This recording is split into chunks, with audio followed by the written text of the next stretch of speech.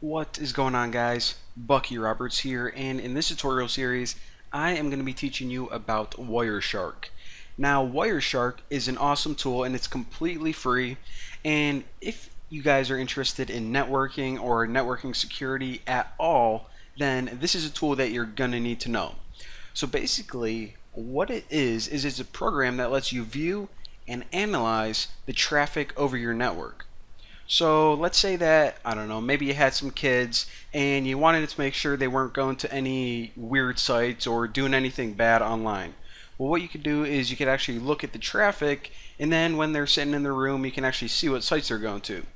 Or maybe you are, let's say, a network administrator or a systems administrator for a company or a bank.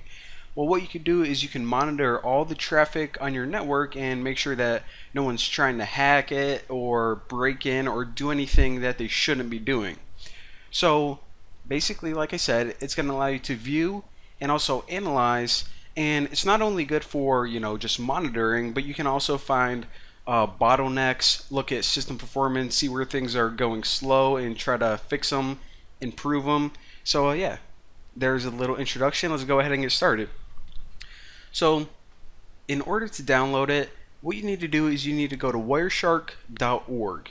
Now I'm going to be showing you guys how to install it, and I'm on a Windows 7 machine right now, but this program is the exact same no matter whether you're running it on Mac or Linux.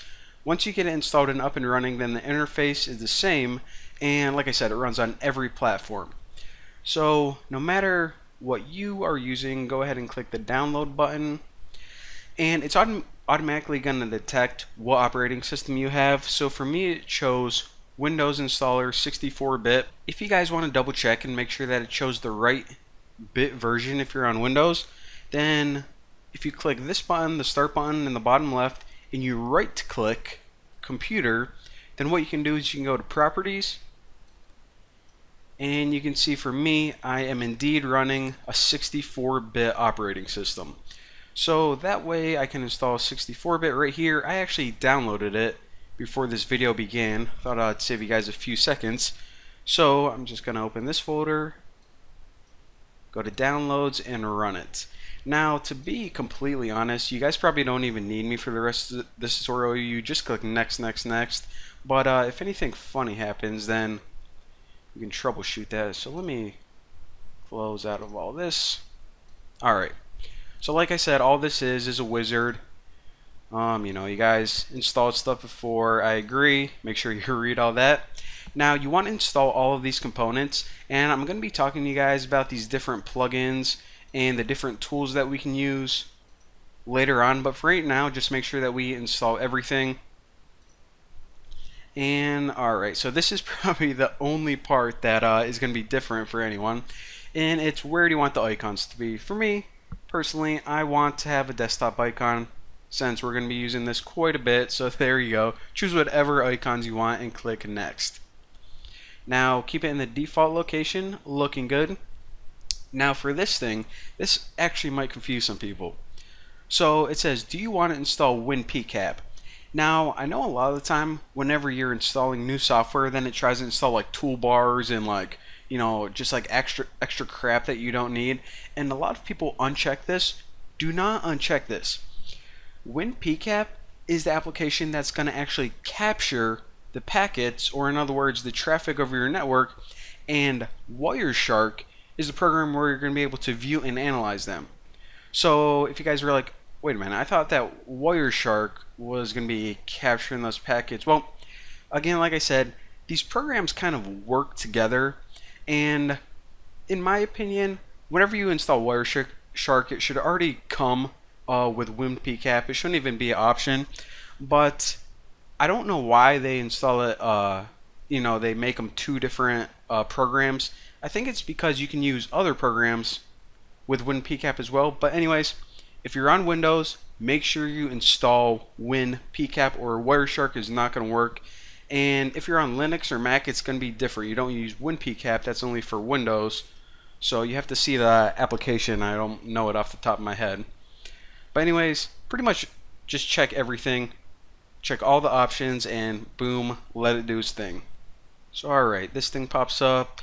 Yes, we want to install WinPCAP as well. Want to be able to capture those packets, and might as well start it up on boot time. Dun, dun, dun, dun, dun, dun. That was easy. Now let's continue installing Wireshark. Alright mates, look at that. Completed in just a few seconds. Not that big of a program.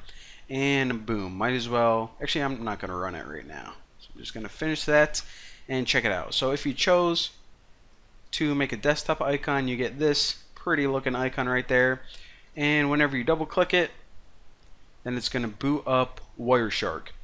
Now another thing I want to say, the last thing before I start showing you guys how to use it and what all of this stuff means, is this. So basically what we're going to be doing is we're going to be looking at the traffic on our network. Now if you're like me, there's not a lot of cool stuff that happens, you know, just on your own home network. I'm the only one that lives in my house, so you know, there's not a lot of different attacks, or I don't have, you know, a bunch of different devices that are going up, you know, connecting to my network. However, if you do want to look at some, you know, more interesting captures, or just download some sample files that other people have, then you can go to this website right here.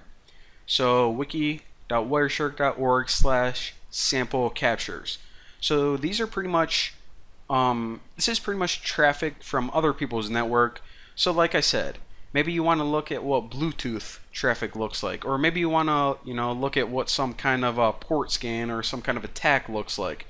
Well, obviously you don't want to go out and buy a Bluetooth device or start hacking your own computer, so you can just, you know, scroll through these and choose whatever type of traffic that you want. Now, just so we can all have a similar project file, if you guys go ahead and download this one, http://cap, this is pretty much the most simple example. It's just basically someone going to a website and downloading a file. So in a lot of the examples, I'll stick with this one. Of course, I'm going to be showing you guys live, you know, how it works and all that, but go ahead and download this one, and then whenever we need to, you know, look at something together, then we can use that file. But there you go. Now that you have Wireshark installed, and go ahead and install some sample files, start looking through those, and you're ready to move on to the next tutorial, where we are going to finally figure out how to start using Wireshark.